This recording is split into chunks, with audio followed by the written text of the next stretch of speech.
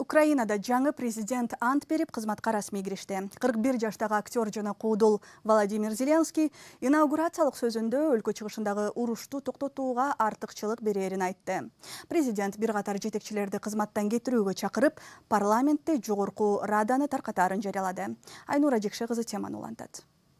Владимира Зеленского. Верховна Раданын залында өткөн салтанатка Латвия, Литва, Эстония, Грузия жана Венгриянын президенттери, бир катар башка өлкөлөрдүн расмий өкүлдөрү, АКШнын энергетика министри катышты. Салт боюнча инаугурацияга Украинанын бардык мурдагы мамлекет башчылары чакырылган. Мамлекеттик чыккынчылык үчүн соттолгон Орусияда башпааналап жүргөн Виктор Янукович аземге катышкан жок. Я, Владимир Зеленский, волею народа обранный президентом Украины, заступаючи на цей високий пост про благо вітчизни і добробут українського народу. Мамлекет башчы катары сүйлөгөн биринчи сөзүндө Зеленский Донбасс менен Крымды Украинанын аймактары деп атап, өлкө чыгышындагы ок атышууга чекит коюу үчүн өз кызматын садага чабууга даяр экенин айтты.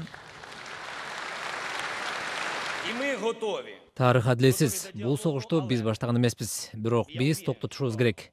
Биз диалогко даярбыз. Сүйлөшүү баштоо үчүн адегенде бардык украиналык туткундар кайтарылууга тийиш. Станет возвращение всех украинских пленных. Президент бул икона эмес деген Зеленский сүрөттөрүн иш кеңселерине илүүгө каршы экенин да белгилей кетти. Жаңы президент шайланганда өкмөт отставкага кетет деген эреже жок болгону менен Зеленский министрлерди кызматтарын бошотууга чакырды. Инаугурациядагы сөзүнүн аягында Зеленский парламентти таркатып жатканын да жарыялады.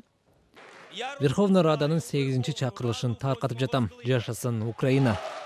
Верховна Раданы ыйгарым мөөнөтүнүн акыркы жарым жылында таркатууга мыйзам жол бербейт. Андыктан жаңы президенттин командасы үчүн ант берүүнү 27 майга чейин өткөрүүнү үлгүрүп калуу маанилүү болчу.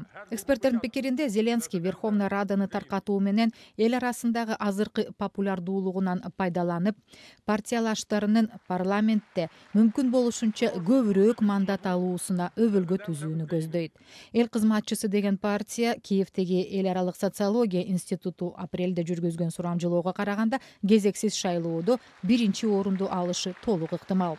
Зеленский 21 апрелде президенттик шайлоонун экинчи айланпасында мамлекет башчы Петро Порошенкону ишенимдүү жеңген. Эл аралык байкоочулар добуш берүү демократиялык стандарттарга ылайык өткөнүн белгилешкен. Айнура Жекше кызы, Прага.